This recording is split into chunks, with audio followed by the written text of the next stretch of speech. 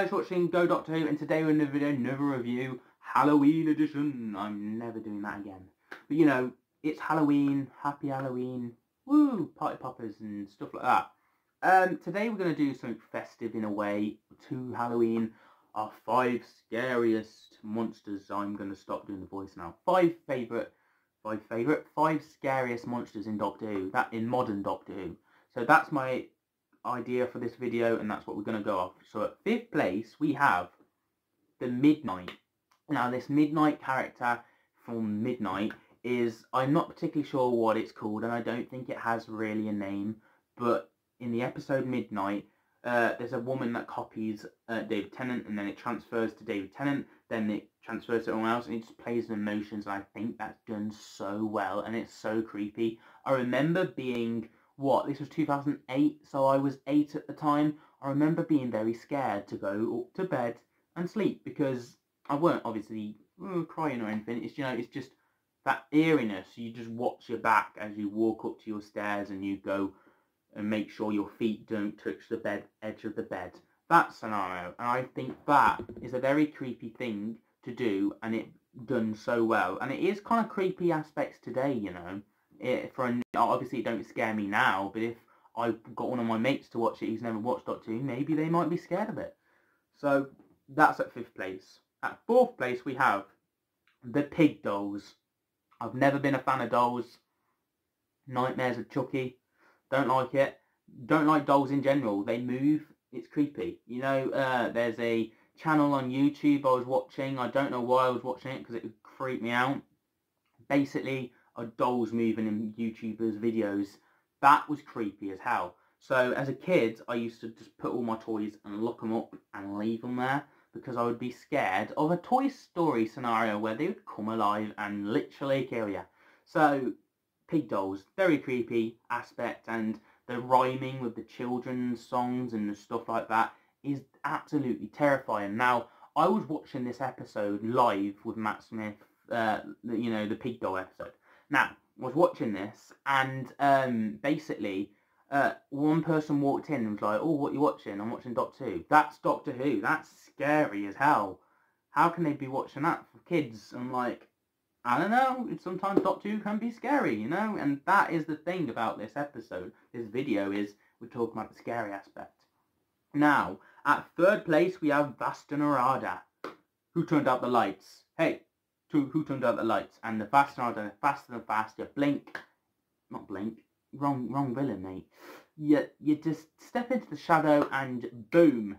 You're eaten, you're turned into a skeleton, and you won't need x-ray vision for the rest of your life. This was a very creepy one. Yet again, I was watching this going up to my bedroom, and I was looking at the shadows. I had 2 shadows, and I was like, "Oh, it's only a TV show. It's only a TV show. Brush my teeth. Let's go to bed.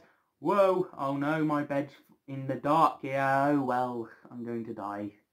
You know, this is very creepy aspect with playing with shadows, playing with objects, which Stephen Moffat does so well, playing with things that just are basic. You walk past shadows every day, and to make them scary and intriguing is incredible. So it has to be on the list. Now, that's at 3rd place. What's at 2nd place? 2nd place is the Flood. 1 drop of water, just 1 drop. That's incredible. So the water is the villain in this, and how do you make water scary? You drink water every day. You do it like this. So the Flood, 1 drop, you turn into these creature things with them faces going out the water, and they're going, ah, and they're chasing you, and they're non-stop impossible villains to defeat, really, unless you blow the whole thing up. Which, sadly to them, they're on the Mars, mate. They've only got one destination on Mars and stuck in this little thing, and if they blow it all up, they're all going to die with it, which is meant to be with the fixed point in time stuff. We're going to focus on the villain. These villains are creepy, scary, and they constantly coming after you. Claustrophobicness to another level, and I just really enjoy them. At 1st place now, Are You My Mummy?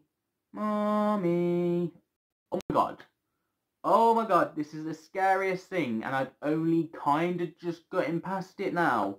At the age of, oh god, you know, I remember going back and watching this, and it scared me. I would try and avoid this episode every time. And that's the thing with Stephen Moffat, he can do this. So basically, I love Doctor Who. I'd watch every episode, but I would have to skip this one until I was old enough to flipping go through it again. You know, every time I watched it, I regretted it because I had scare factor nightmares of a gas mask mummy coming towards me and turning me into one. In fact, I think I had a dream once of someone turning into one. So, you know, it adds the nightmare factor to another level. This creepy zombie gas mask with the nanogenes coming after you, spirit. And it also, you know, we went to World War. We went to a museum and these World War gas masks were here. I would speed past them. I would speed past the gas masks because they were creepy as hell. Everyone wanted to sit in this little gas mask bit. I didn't want to go in there. I went in there and pretended I was brave and I was like, But I was moving fast because I didn't want to go near there any more than I had to because they had gas masks in. Now I'm old enough, it's kind of a bit less scary, but it's still scary. It still plays on that. And if I get anyone to watch this episode, I guarantee they're going to be scared. So this is a scary episode. That is just the dread of turning into a gas mask. Dread of the boy using his finger and moving stuff about. The monkey going with the bashing like a monkey thing was very creepy. So yeah, that's my thoughts, that's my opinions on these top 5. What are your top 5 or what's your favourite in general? I mean, a lot of you are going to go, where's the Weeping Angels? Where's the Weeping Angels? I found them scary for their first episode. I never found them scary again after that. I just thought they were cool villains, so they're not really scary to me. And yeah, stones, statues, I'm blinking at you, mate. What are you going to do? I mean, if one came at me in real life, I would be, this top wouldn't be white anymore. So yeah, that's my thoughts, that's my opinions, guys. There's plenty of villains in Doctor Who for the 50 years, maybe even the classic. Let me know down below. Give this video a thumbs up if you enjoyed the video, get a little bell so you don't miss any video, and subscribe to the channel because we're trying to get to, I would say, 350 if it's possible for the end of the year. I mean, thank you all for subscribing and getting us to 300. That's incredible, that's amazing, so thank you for that. But also, I'm on TikTok, yay! I've just started TikTok, so check me out on TikTok. And also check me out on Twitter, because I've been on Twitter for a couple months now. And I've got Instagram, so check them all out. They should be there, hopefully. And I'll see you guys on the video very soon, as always. And yeah, I'll see you guys in the video. Have a nice day. Every Saturday, there'll be a video on the channel. See you guys very soon.